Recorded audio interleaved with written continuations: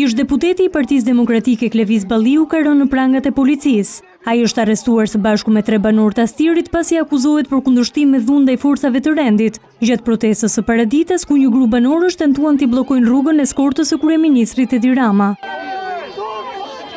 Balliut ju komunikua masa e arrestit në komisariatin numër 6. Si pasojë e përplasjes me banorët, mbetën të lënduar 5 efektiv të policisë.